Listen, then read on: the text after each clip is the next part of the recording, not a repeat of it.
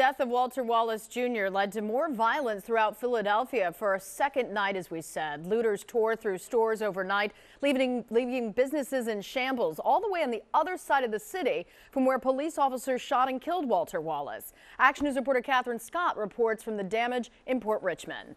This is what it looks like basically along a mile stretch of Aramingo Avenue today. There's debris, trash, store merchandise strewn all over parking lots after another night of unrest in Philadelphia. It was absolute anarchy. Businesses destroyed, shelves emptied, crowds of people swarming in and out of stores in Port Richmond, leaving with their arms full and carts full of stolen goods. I'm laying in bed last night hearing the helicopters going by, fire trucks, cop cars.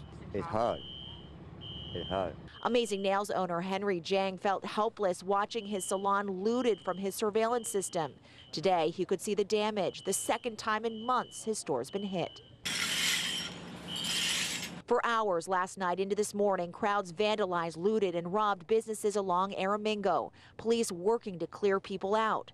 Around 7:30 a.m., law enforcement cornered this woman who tried to flee a store, but the waiting car sped from the parking lot, almost crashing into another vehicle, and she was taken into custody.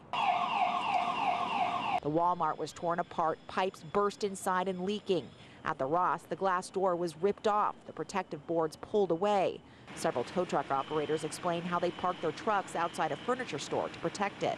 I saw one business owner from the furniture store standing out in front of his business by himself.